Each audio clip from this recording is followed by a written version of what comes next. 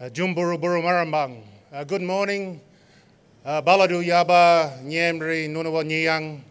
I'm speaking Nyambri Nunawa language. Yilangalangbo, Gibabango Wogabo Migabo, Diranilbang Maranya. Ladies and gentlemen, young men, young women, distinguished guests, Vice-Chancellor Brian Smith, Nyari and Jamali, Nyambri, Gamal, Wogalu, Wallablau, Nunawa, Mujigang, Yanangbu Jayandu. My respects to Nyambri, Gamal, Wogalu, Wallablau, Nunawa, elders past and present. Nyari and Jamarabu, Mujigangu, Nurambanjiguwu, Ninyi Yeredu. My respects to all elders and all people from all parts of the country here today. Nyambri Nunawu, Maranya Gaimbanya, Ninyogar, Nurambangu, Dara. Nyambri Nunawu, people welcome you all to Nyambri Nunawu country. Mambawara, Naminyagu. Wujigabinya, Wuradaraigu, Winingala Gubaligu. Looking to see, listening to hear, and learning to understand. Yinjamara, Yinjamalgiri, Yinjamarabu. Respect. Respected, respectful. It's a philosophy, it's an ideology in our local First Nation culture and heritage. Yinjamara, respect. Yinjamara, Magagiri, Biringa, Bogongu, Diranda. Respect is in the journey of the Bogong moths in the mountains. Yinjamara, respect. Yinjamara Bala Wallam, Wangadabu, Muranmarandabu, Banmuyu, Maradu, Gurungambira, Nyambri Nunawa. Respect is in the grinding stones and the carved trees made long ago on Nyambri Nunawa country. Yinjamara Bala Birada, Binabira, Wurrawin, Nyambri Nunawa. Respect is in the rivers quietly moving through Nyambri Nunawa country. Muran Waginya, Yinjamara, Muran Muraldara, Wurrambira. A respectful way of life cares for country. This welcome to country is made in the spirit of peace and a desire for harmony for all peoples of the modern ACT and surrounds. And as local custodians, our main aim is to establish an atmosphere of mutual respect through the acknowledgement of our ancestors and the recognition of our rights to declare our special place in the pre and post contact of the region. Yinjamara, Wurrambira, Marandugubu, Wurrambira, Giyiragubu, Wurrambira, Yandugubu. A respectful way of life cares for country now, the past, the present and the future. Our signature is in the land, not just our DNA. Taking care of country is important to us. The more we look after our Mother Earth, the more she looks after us. The land, the plants, the animals, the mountains, the rivers, it's all connected, not just environmentally, but also spiritually. The name Canberra, it comes from our word, local word right here on country, Namburu, Nyambri. It means to sleep, to camp, to lie down. A little bit further to the north, the word Nunawa was recorded. When our ancestors responded, the word Nunawa means here. Where else are we? Nunawa, here. The law of the land talks about giving respect and honour to all people in all parts of the country, being patient, being polite, being gentle.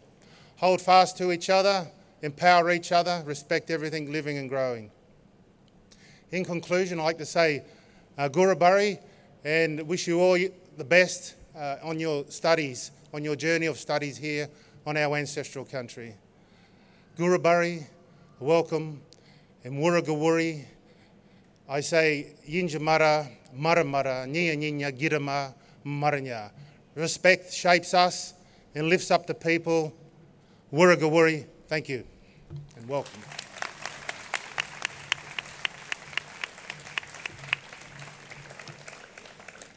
Paul House is a well-respected member of our community, and his generosity of spirit in sharing a welcome to this beautiful country sets us all in good stead for the journey that we have across our time at ANU, and I thank you very much for that incredibly warm and knowledgeable and the generosity of imparting such knowledge to us all.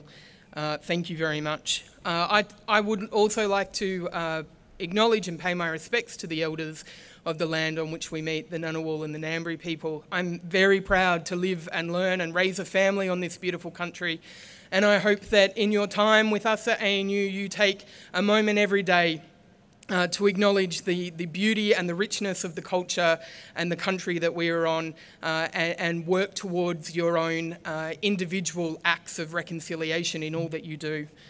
Thank you very much. It is now my great privilege to welcome to the stage our Vice-Chancellor, and I say that very pointedly because he's very much our Vice-Chancellor. Brian is a unique and extraordinary leader. He's the only university president in the world today who is a Nobel laureate.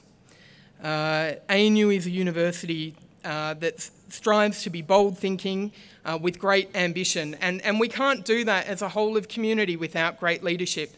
And our VC has shown incredibly great leadership, which has resulted in the announcement over the weekend of our Vice-Chancellor being appointed for a second term as our Vice-Chancellor. So hopefully everybody along this green, this avenue this morning will have the opportunity to complete your degrees, at least your first time round of degrees, or your postgraduate study under the leadership of our Vice-Chancellor, Professor Brian Schmidt.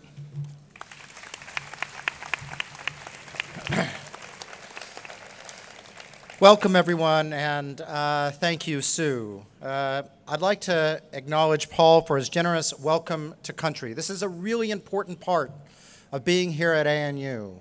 This land has been part of the Ngunnawal Ngambri traditions for 1,000 generations, more than 20,000 years, and the meeting place, Cambry, behind us near Sullivan's Creek, part of that. And so it is indeed worth paying respect to that tradition every time we meet here like we are today. And thank you for the privilege of meeting here on Ngunnawal Ngambri land. I also want to acknowledge that Paul is also a commencing student today. So he, like you, is starting his academic journey. So thank you all for being here today. It is great to see the new faces, and I can be honest, I get a little chill down my spine looking out today. And it is my honor and privilege to be able to officially welcome you to our ANU community. But before we start, I also want to acknowledge those students who are not here today, who had expected to be starting their degree at ANU and sitting with you today, but have been thwarted by the emergence of the coronavirus. So to make them feel at home and get them ready when they do make their way here, I thought it would be good maybe we'd start off with a wave for everyone to say g'day, and to make sure that we welcome those people and note their absence. This is hard on them, but we're going to be doing everything we can to make them feel welcome. So if it's all right, we're going to get a camera up here, and I'm going to send a message to them today with us all saying g'day. So if you're ready, yes? We'll wait and count 3. So on 3, we're going to wave and say g'day. Ready? 1, 2, 3. G'day. Thank you all. And I'm going to be asking each of you, if you have friends or if you want to make friends, to reach out and help these people who are not here with us today, help them with their studies, and help them feel part of our community. For those of you who are here, things are looking much brighter, even if it is on a slightly cloudy day, now that we have finally have some reasonable weather and some rain to green up our grass. The bushfire, the smoke, the hailstorms have hopefully now all passed. And Canberra, we hope, is back to its normal self of being what I see as being quite an idyllic spot, a place where our campus can be a sanctuary for all of you to live and learn over the next several years. Today, it is indeed my joy that I get to welcome you to the ANU community, because you only really get to do that once a year. As just announced, I have decided and have been offered the opportunity to continue on in this position for another 5 years. This is the hardest job I have ever done in my life, but helping make sure all of you are given the time of your life, well, that is something that makes it worthwhile. This is a time that will help you define the rest of your life, and that is what makes this job the most important job I have ever done. The next few days are going to be intense. even daunting, as you find yourself being immersed in a completely new environment full of new people from all sorts of backgrounds. But take a moment to look around. This is new for everyone. It's new for Paul, it's new for you, it's even new for us who have been here, because each group of students are different than the last. Each of you brings a unique perspective, and a perspective that we are hoping helps shape the world in the years coming. So take the time to be friendly, talk to people, find out their stories, and make new friends as you start your journey, and it's going to be one of the most intense learning journeys of your life. I grew up in the mountains of Montana and Alaska in the United States, among the most remote parts of America. I started almost 35 years ago at the University of Arizona. It was 40 degrees Celsius on my first day. The desert had no green, no pine trees. So I found the adjustment just to the climate quite shocking, but also just trying to sort out new friends. Mobile phones did not exist. Social media wasn't even a glimmer in Mark Zuckerberg's eyes. I don't even think he was a glimmer in his parents' eyes at that time. So connecting back home with family and friends was tough. Now, I will admit, I did manage to do it through a rather talented friend, who will remain nameless, from high school, who had learned how to ping phone booths. They have little chimes, and he could ping them, and he stringed together a chain phone call involving about 40 of my friends, and he would do that about once a month until the police came calling on him and convinced him to stop. Anyway, you will have the chance to connect with friends, and keep doing that, so keep up with your old friends, but make new ones. You are amongst extraordinary people, and many of the friends you make here will last a lifetime, and they will help define your future. It is worth the effort. To help you, our student associations, ANUSA and PARSA, up here, represented up here, have set up a fantastic array of activities for Orientation Week. So it's time to get involved and see what's on offer. And as I said, it's a great way to meet new people, including those who are studying different subjects, because those are the people who are going to teach you things you hadn't thought about and make you see the world in a slightly different way. They are the ones who are going to help you learn not just what you came to study, but so much more.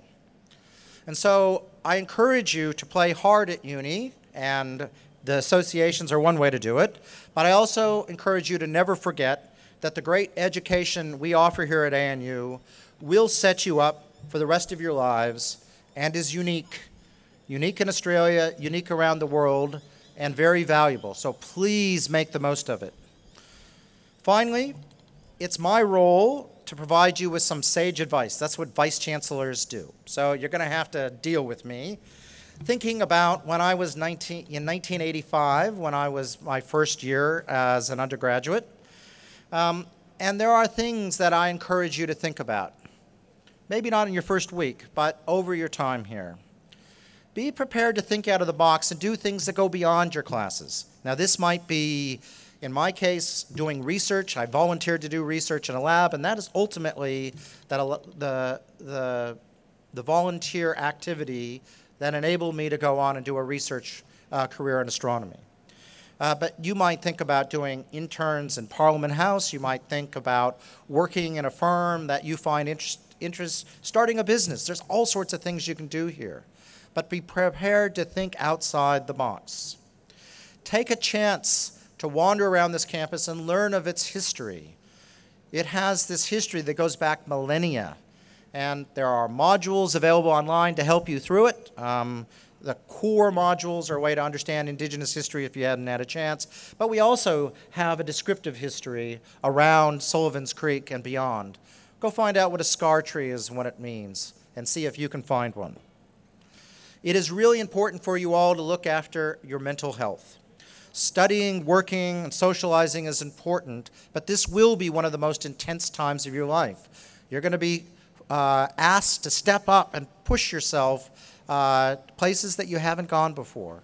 And that's hard, and it's hard for everyone. So do some self-care, But also don't be afraid to access the support services when you need them. You don't get extra points for being tough here, and I use them all the time because my job's hard too. And finally, the thing I really want you to think about is being a positive part of our community. We need here at this university to show the world what civility and rationality looks like. Show the world how it is you can agree to disagree. You're not going to agree with everything you hear around you. Be prepared to step up and talk to people about why you disagree. Don't stew. Don't get mad. Have a discussion. That discussion is the discussion the world needs. And the world is looking to you as its future leaders to learn that art and unlearn some of the bad behavior that has emerged in our culture over the last 20 years. If you see something not right, be prepared to intervene and make it better. Don't think it's someone else's job. Our first commencement speaker and ANU alumnus Lieutenant General David Morrison told us, the standard you walk by is the standard you accept. Never forget that. Don't let things happen that you think aren't right. And you can be nice about it. You don't have to be mean, but intervene when you think you need to. Join a club, a sport, or a society. There's all sorts of things going on here. Be part of them. That's a great way to meet people. It's a great way to find your feet and get a sense of all the things that are going on. And finally, interact actively with your teachers and your other students in your classes. The reality is all the facts you need to know, they're on Wikipedia now. We're not teaching you facts here. We're teaching you to think, to critically analyze situations, to learn things that have not yet been written on Wikipedia. That requires you to not just sit back and do the bare minimum digitally. It means interacting. I want you to annoy your teachers and ask them too many questions. I want you to try to solve the problems that you are given by working together with colleagues. Not cheating in the form of copying your work, but talk the problem set over. That's how you learn. Learning from your peers. That is what makes us a great university. That is the thing that distinguishes this university from all else. Finally, enjoy your surrounds. Here will soon feel like home. And I look forward to seeing you around the campus. I'm someone who's out and about all the time. Feel free to come up and have a chat on anything you want. We can talk about the future of the universe or why parking is the cost that it is on this campus. I prefer the first, but I talk about the second a lot more. Remember, in 1985, when I was in your seat, I had no idea what my future would hold. The idea of winning a Nobel Prize was so fanciful that it was farcical to even think about it, ludicrous. So don't underestimate your future. ANU is here to help you make the most out of it, and we know in this group amazing things are going to occur, and you need to be prepared to step up, because it might be you that fate destines to have that amazing impact. Welcome to ANU. Best of luck in your studies, and look forward to seeing you around. Cheers.